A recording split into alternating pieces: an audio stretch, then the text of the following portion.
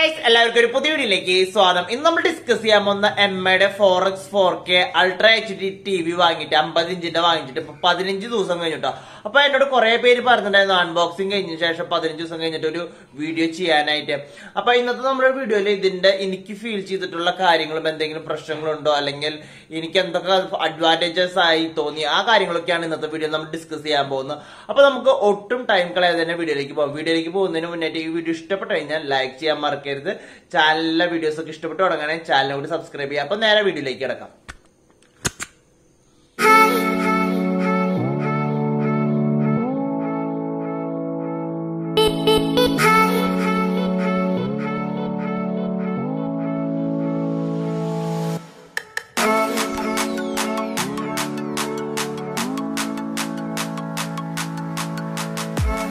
നമുക്ക് ഫസ്റ്റ് അറിയേണ്ടത് ഞാൻ 4K പാനൽ എന്നൊക്കെ പറഞ്ഞിട്ട് നമുക്ക് എങ്ങനെയുണ്ട് ഇത് കാണാൻ എന്നുള്ള കാര്യമാണ് അറിയേണ്ടത്. അപ്പൊ നമുക്ക് ജസ്റ്റ് ഒരു ചാനൽ വെച്ച് നോക്കാം. ചാനൽ വെക്കുമ്പോൾ നിങ്ങൾക്ക് മനസ്സിലാവും അതിന്റെ വ്യൂയിങ് ക്വാളിറ്റി എങ്ങനെയുണ്ടെന്നുള്ള കാര്യം.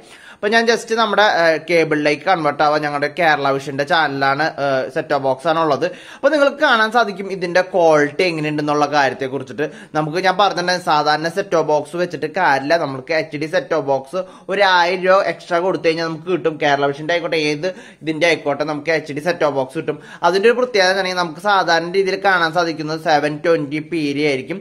ഈ സെറ്റ് ബോക്സ് വെച്ചാൽ നമ്മുടെ ഓൾറെഡി റെസൊല്യൂഷൻ ചേഞ്ച് ആവും, 180p മാറും. അപ്പൊ നമ്മുടെ വ്യൂവിംഗ് ആംഗിളും കാര്യങ്ങളൊക്കെ നല്ല രീതിയിൽ കിട്ടും. ഞാൻ എക്സാമ്പിൾ ആയിട്ട് ഞാൻ കാണിച്ചു തരാം കേട്ടോ.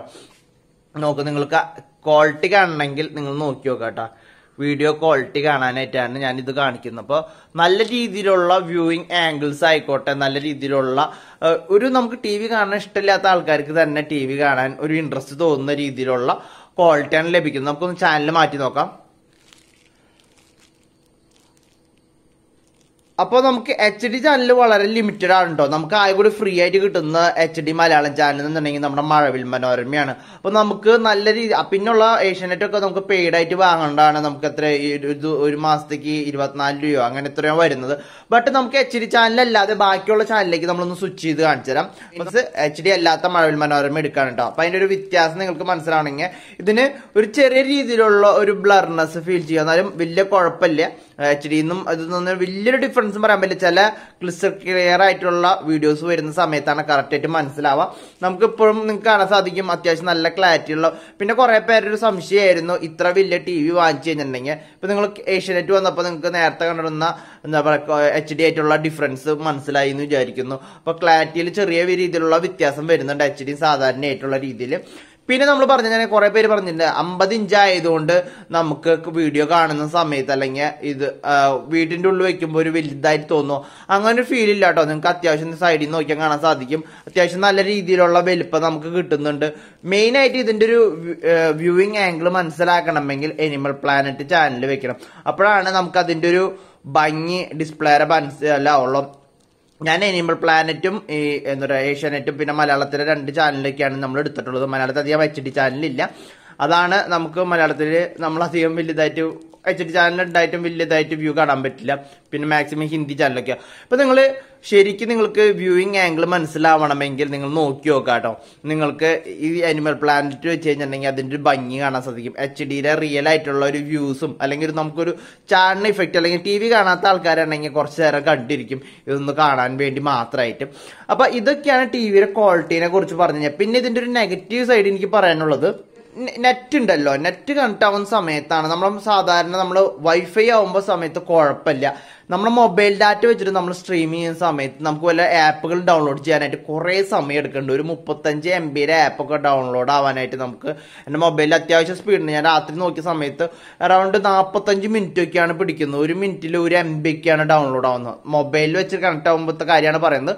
ബ്രോഡ്ബാൻഡിൽ നല്ല സ്പീഡിൽ കണക്ട് ആവും. അപ്പൊ നമുക്ക് മൊബൈലിൽ കണക്ട് ചെയ്തിട്ട് നെറ്റ് യൂസ് ചെയ്യാമെന്ന് വിചാരിക്കുന്ന ആൾക്കാർക്ക് അത്ര നല്ലതായിരിക്കില്ല. എനിക്ക് തോന്നുന്നില്ല അത്ര സ്പീഡിൽ നമുക്ക് മൊബൈലിൽ കണക്ട് ചെയ്തിട്ട് നെറ്റ് യൂസ് ചെയ്യാന്നുള്ള കാര്യത്തിൽ. വൈഫൈ ഉണ്ടെങ്കിൽ മാത്രം ആൻഡ്രോയിഡ് TVയിൽ നല്ല സ്പീഡിൽ നമുക്ക് ഡൗൺലോഡിങ് കാര്യങ്ങളൊക്കെ ചെയ്യാൻ പറ്റുള്ളൂ. യൂട്യൂബ് കുഴപ്പമില്ല, അത്യാവശ്യം കുഴപ്പമില്ലാത്ത രീതിയിൽ കാണാൻ പറ്റുന്നുണ്ട്, വേറെ പ്രശ്നങ്ങളൊന്നുമില്ല. ബട്ട് നമുക്ക് നെറ്റ് കണക്ഷനും കാര്യങ്ങളൊക്കെ വേണമെന്നുണ്ടെങ്കിൽ നമ്മൾ എന്തായാലും ബ്രോഡ്ബാൻഡ് കണക്ഷൻ എന്തായിട്ട് എടുക്കണം. ഒരു കൺക്ലൂഷൻ എന്ന് പറഞ്ഞു കഴിഞ്ഞാൽ നമ്മുടെ നല്ല രീതിയിലുള്ള വീഡിയോ ക്വാളിറ്റി നമുക്ക് തരുന്നുണ്ട്. ഒരു ഡൗട്ടും കാര്യങ്ങളില്ല. സൗണ്ട് ക്വാളിറ്റി ഒരു ആവറേജ് എന്ന് പറയാൻ സാധിക്കും. ഡോൾബി ആറ്റ് എന്നൊക്കെ പറഞ്ഞിട്ട് അത്ര വലിയ ഇഫക്റ്റ് ഒന്നും എനിക്ക് തോന്നിയില്ല. ബാക്കി രീതിയിലുള്ള കണക്ടിവിറ്റി ഞാൻ പറഞ്ഞല്ലോ, ഡൗൺലോഡ് ചെയ്യുന്ന സമയത്ത് മൊബൈൽ വെച്ച് കണക്ട് ചെയ്യുന്ന സമയത്ത് വളരെ സ്ലോ ആയിട്ടാണ് നമുക്ക് നെറ്റ് കണക്ട് ആവുന്നത്. ഞാൻ ഇന്നലെ രാത്രി അപ്ഡേഷന് വെച്ചിട്ടുണ്ടായിരുന്നു, ടിവിയുടെ അപ്ഡേഷന്. ഇതുവരെയായിട്ട് അപ്ഡേഷൻ ആയിട്ടില്ല. ഞാൻ മൊബൈലില് അത്യാവശ്യം സ്പീഡുള്ളതാണ്. ഞാൻ പറയുകയാണെങ്കിൽ ഒരു 200 KB ഒക്കെ വെച്ച് കിട്ടുന്നതാണ് വീടിന്റെ ഉള്ളില്. ബട്ട് നമുക്ക് എന്തുകൊണ്ടോ ഇന്നലെ രാത്രി 850 MB അടുത്തുണ്ടായിരുന്ന ഒരു 60% മാത്രമാണ് ഡൗൺലോഡ് ആയിട്ടുള്ളൂ. ഞാൻ അത് കഴിഞ്ഞ് പോസ്റ്റ് ചെയ്ത് വെച്ചിരിക്കും. അപ്പൊ മൊബൈൽ വെച്ചിട്ട് യൂസ് ചെയ്യാന്ന് വിചാരിക്കുന്ന ആൾക്കാർക്ക് ഈ TV വാങ്ങിച്ചിട്ട് സ്മാർട്ട് TV ആയിട്ട് ഉപയോഗിക്കാൻ സാധിക്കില്ല. ബ്രോഡ്ബാൻഡ് കണക്ഷൻ തന്നെ വേണം. വേണമെങ്കിൽ നമുക്ക് ഇത് ചെയ്യാം, മിററിംഗ് ചെയ്യാം. മൊബൈൽ വെച്ച് മിറർ ചെയ്തിട്ട് നമുക്ക് യൂസ് ചെയ്യാൻ സാധിക്കും. പിന്നെ അല്ലെങ്കിൽ കാസ്റ്റ് ചെയ്യാം, നമ്മുടെ യൂട്യൂബിന്റെ കാസ്റ്റ് വെച്ചിട്ട് യൂട്യൂബ് കാസ്റ്റ് ചെയ്യാൻ പറ്റും. അപ്പൊ സാധാരണ മൊബൈൽ നമ്മുടെ വീട്ടിൽ നല്ല രീതിയിൽ നെറ്റ് ഉണ്ടെങ്കിൽ, മീൻസ് മൊബൈലിൽ യൂട്യൂബ് വീഡിയോ കാണുന്നുണ്ടെങ്കിൽ നമുക്ക് ടിവിയിലും കാണാൻ സാധിക്കും അതേ റെസൊല്യൂഷനിൽ. അപ്പൊ ആ കാര്യത്തിൽ പ്രശ്നം. ഗെയിമിങ്ങിനെ കുറിച്ച് പറഞ്ഞാൽ നമുക്ക് ഹെവി സെറ്റിംഗ്സ് ഉള്ള ഗെയിമുകളൊന്നും ഇതിന്റെ ഉള്ളിൽ കളിക്കാൻ സാധിക്കില്ല. പബ്ജി അങ്ങനത്തെ ഉള്ള ഗെയിമുകളൊന്നും കളിക്കാൻ പറ്റില്ല. മാരിയോ അല്ലെങ്കിൽ അങ്ങനത്തെ ടെമ്പിൾ റൺ അങ്ങനത്തെ ടൈപ്പ് ഗെയിമുകൾ, പിന്നെ കാർ റേസിംഗ് നമുക്ക് കളിക്കാൻ പറ്റൂട്ടോ. ആസ്ഫാൾട്ട് 8 ഇതിന്റെ ഉള്ളിൽ സപ്പോർട്ടീവ് ആണ്. അപ്പൊ അങ്ങനത്തെ ഗെയിമുകൾ, കാർ റിലേറ്റഡ് ഗെയിമുകൾ ഇത്തിരി കൂടി ഗ്രാഫിക്സ് ലെവലിൽ നമുക്ക് ഇത് കളിക്കാൻ സാധിക്കും. ബാക്കിയുള്ള ഹെവി ഒരു ഗെയിമിംഗ് സെറ്റപ്പിന് വേണ്ടിയിട്ട് ഈ TV വാങ്ങുകയാണെങ്കിൽ നമുക്ക് ഇതിന്റെ ഉള്ള പ്രൊസസർ എന്നുണ്ടെങ്കിൽ നമുക്ക് അത്ര വലിയ ഇഫക്റ്റീവ് ആയിട്ടുള്ളതല്ല. 2 GB RAM ആണ് ലഭിക്കുന്നത്. അതുകൊണ്ട് തന്നെ നിങ്ങൾക്ക് അത്ര ഹെവി ഗെയിമിംഗ് ഒന്നും നമുക്ക് കളിക്കാൻ സാധിക്കില്ല. അപ്പൊ ആ കാര്യം ആലോചിക്കുക. ബാക്കിയുള്ള കണക്ടിവിറ്റിയും കാര്യങ്ങളും ബെസ്റ്റ് ആണ്. വാല്യൂ ഇപ്പൊ ഏത് സ്മാർട്ട് TV ഈ റേഞ്ചിലുള്ള വാങ്ങിച്ചു കഴിഞ്ഞാൽ നമുക്ക് ഒരിക്കലും ഗെയിമിംഗ് ഒന്നും വലിയ ഗെയിമൊന്നും കളിക്കാൻ സാധിക്കില്ല. ഹൈ ഗ്രാഫിക്സ് ഗെയിമിങ്ങുകളൊക്കെ നമ്മുടെ പ്രൊസസർ ഇതിന്റെ ഉള്ളിൽ ചെറിയ രീതിയിലുള്ള അത്ര വലിയ അഡ്വാൻസ് പ്രൊസസർ ഒന്നല്ല, സാധാരണ പ്രൊസസറാണ്. അപ്പൊ നല്ല രീതിയിലുള്ള 4K TV അല്ലെങ്കിൽ വ്യൂസും അല്ലെങ്കിൽ എന്താ പറയാ TV ക്വാളിറ്റി, വീഡിയോ ക്വാളിറ്റി കാണണമെങ്കിൽ അല്ലെങ്കിൽ നല്ല രീതിയിൽ എക്സ്ട്രീം ചെയ്യണമെങ്കിൽ വീട്ടിലൊരു ബ്രോഡ്ബാൻഡ് കൂടി കണക്ഷൻ ഉണ്ടെങ്കിൽ കിടു TV തന്നെ പറയാൻ സാധിക്കും. ഈ റേഞ്ചിലുള്ള ടിവികളെല്ലാം ഇതേ ഫീൽ തന്നെയാണ് തരുന്നത്. അതുകൊണ്ടാണ് നമ്മൾ വാങ്ങിയത്. ഇപ്പൊ MIയുടെ TVക്ക് സർവീസ് നല്ല രീതിയിൽ ലഭിക്കുന്നുണ്ട്.